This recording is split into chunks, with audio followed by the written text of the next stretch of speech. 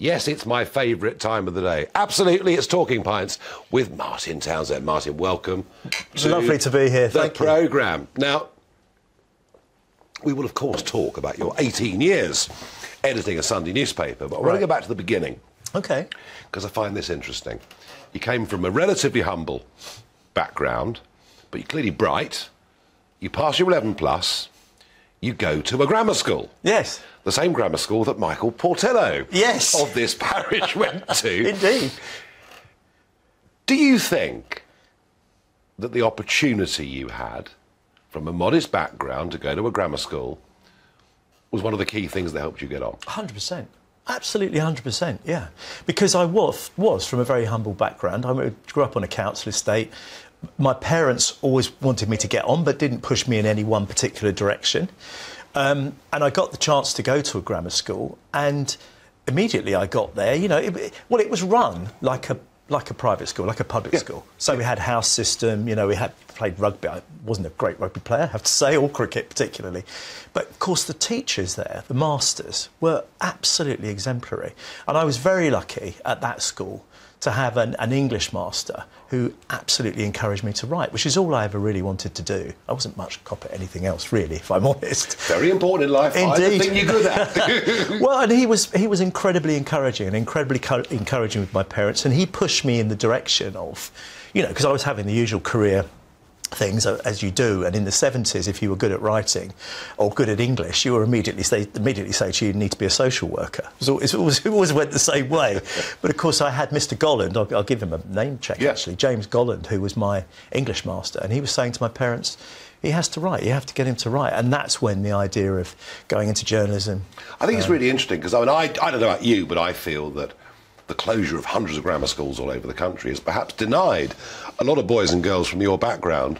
Oh, absolutely. I mean, the of course, opportunity. Theresa May did talk about, didn't she, at one time? I think it was going to plan to reopen for about 5 minutes. 500, yeah, for about 5 minutes, and I thought that was a fantastic. I mean, basically, they became the kind of gold standard in an area. And what happened in Harrow, where I was, is you had Harrow County Grammar School, and then you had other schools around, and they all kind of came up around it, really. And it was just a remarkable thing. No, I think it's really interesting. Yeah. But off you go into the big wide world. Yes. And it's music and journalism. Yes. This is where Martin Townsend finishes up. And I understand you can actually sing a bit as well. Well, I did. I sang on one of Paul Young's singles, which ironically was called I'm Only Fooling Myself, which I don't know if ever that was a joke at my expense. I suspect it was. But anyway, yeah, I happened to be interviewing him one afternoon. He said, I'm going into the studio, I'm making this record, can you sing at all? I said, well, actually, yeah, I'm OK. I can sing a bit, I can hold a tune. So he got me in and I sang backing vocals on this, and you can hear me just about on this record. No, it's pretty cool. And it went on, and that was on his greatest hits, and it won. I am entitled to a gold record. I've never claimed it from him. Good Lord. But yeah, I could have a gold record on my wall. I reckon that's Which is pretty quite nice. good. Yeah. Now, that whole world of music journalism, this is pre the internet. Yes. There were all sorts of newspapers, magazines. It's a very active and very competitive world, wasn't it? Yeah, it absolutely was. We had the New Musical Express, the Melody Maker, Record Mirror, which I worked for briefly. That's where I met Paulie Yates for the first time. And it was extraordinarily... It was a great time for publishing all round at that time. I mean, you know, there were magazines about everything, but, yeah, the music press was incredible, really. And I worked at that time, my big breakthrough, really, was working for a thing called Number One magazine, which was IPC's answer to Smash Hits. And, of course, Smash Hits was the big pop magazine, the one that had Neil Tennant from the Pet Shop Boys working for it. But we were weekly, they were fortnightly. And we kind of gradually sort of started to catch up with them and sort of get our own relationships with people at the time like Duran Duran and Frankie Goes to Hollywood. And I got to meet all these people. These big 80s names. And 80s music was kind of upbeat and optimistic, wasn't it? It was. And you know, they wore brightly coloured Anthony Price suits. They made incredibly expensive videos. I mean, one of the reasons for that, actually, was, of course, the arrival of the CD, because it meant that the record companies could sell all the same music to people all over again on CD. People would chuck away their, at that time, chuck away their vinyl. And vinyl's back now. Vinyl's back now. And, of course, they were making money all over again. So that was why there was so much money. Quite logically, you went a bit deeper into this, and it was showbiz, wasn't it? Yeah. I did showbiz I joined Today newspaper with Eddie Shah. Yeah. I was pop editor over there, but also doing a bit of showbiz. And I left there after about 18 months, 2 years, and went freelance and did showbiz for most of the national newspapers. Yeah, really enjoyed it. And showbiz pop. And we're now talking about the world of the Beckhams. Yes. All these big people. And Paulie Yates we'll come back to in a moment. But of all those big stars that you met and interviewed, who did you really like? Who did you really dislike?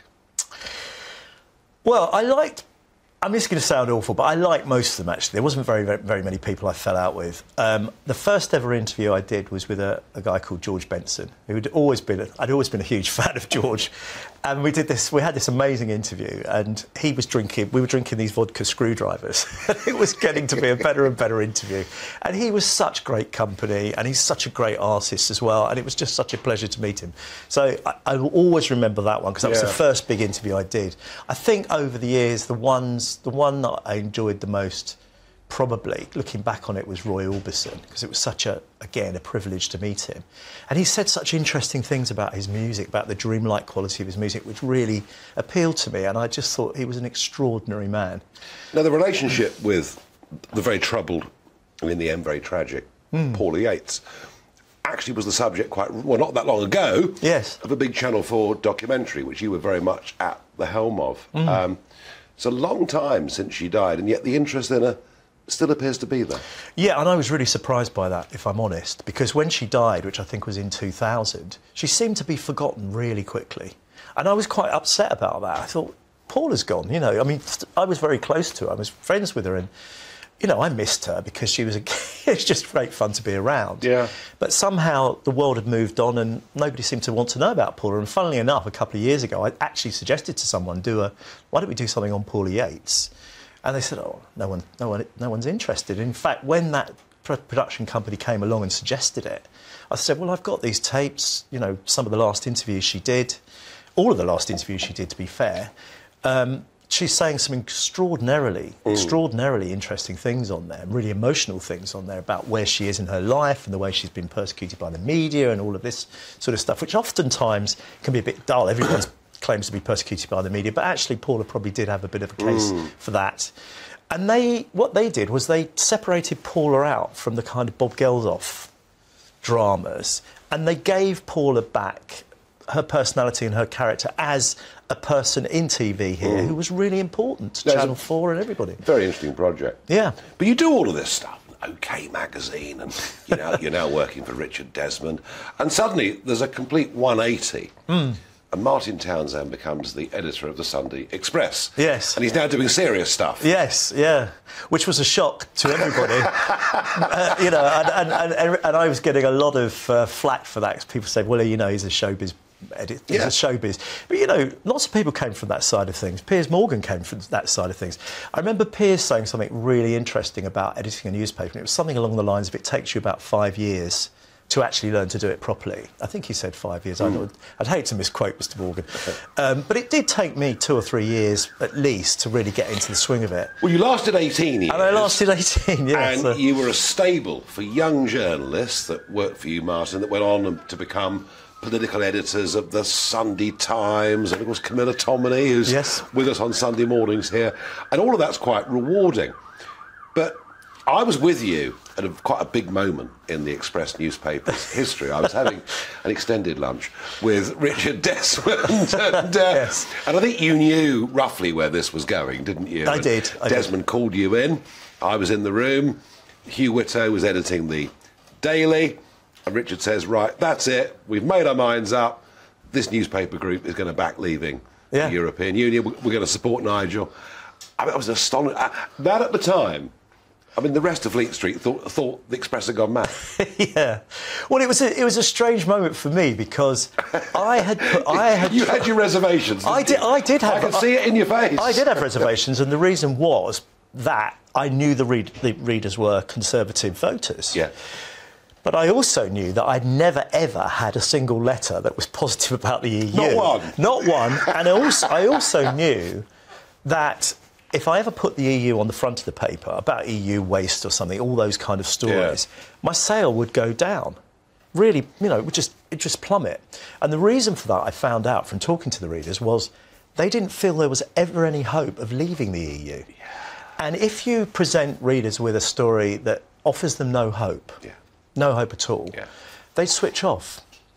And so I stopped doing it. I stopped doing these EU, you know, but the moment there was a sniff of Brexit, the moment there was a sniff of we might be able to get out of Europe. They could be enjoined in battle. Suddenly, you put Brexit on the front of the paper and the sales went up. Yeah, well, you put me on the front a few times. I put you on the front quite a few times, yeah. And it was an extraordinary thing. Well, it turned out that just as the Express was the only newspaper that really understood the threat that Hitler posed in the 1930s. Yes. The Express were the first on this as well. Well, amazing career, 18 years. I mean, Richard Desmond, how did you cope with him? Because he really, I mean, he speaks his mind, doesn't he? Yeah, I mean, he's larger than life. He was always larger than life. I learnt a lot from him. And I know people say he was ruthless. He could be ruthless. He could be very difficult, like a lot of successful people. But he was a very exciting person to be around because he achieved an awful lot, and it was great to be around that kind of energy. And I learnt a lot from his energy. I learnt a lot from his ability to want to have something done and to get it done quickly. So, you know, I mean, because it was all immediate. If he wanted something done, it had to be done tomorrow. And it got me into that discipline, and I learnt an awful lot, actually, about him, about the technical side of what sells magazines, what sells newspapers. Just an extraordinary bloke. Yeah. And now you've left that big... You're at Pagefield, PR consultants. Yeah. Life must be a little bit more sedate now. Kind of. I've just had a weekend. I've got to say this. I've just had a weekend that's been extraordinary because Bart's Hospital, which is one of our clients, celebrated its 900th birthday on Saturday. It was absolutely fantastic. They're building a brand new breast cancer centre, brand new clinical research facility with the help of Bart's charity, who collect the money from donors and make sure that these big projects can happen, because obviously the NHS can't afford to do this stuff. It has to be something that's done through donations, which has always been the way with Bart's as well. They had a long history of being supported. You can go into the Great Hall there and see all the donations. Unbelievable. It's an amazing place. So for me, it's been just a fantastic weekend. Pagefield is a great place to work. I really enjoy it. I've had a lot of fun. Well, I've now got a new career, so... You've enjoyed yourself with everything you've done. I have. Including, I hope, coming on Talking Pints. Really enjoyed it. Splendid. Martin, Thanks, Nigel. Thank you very much.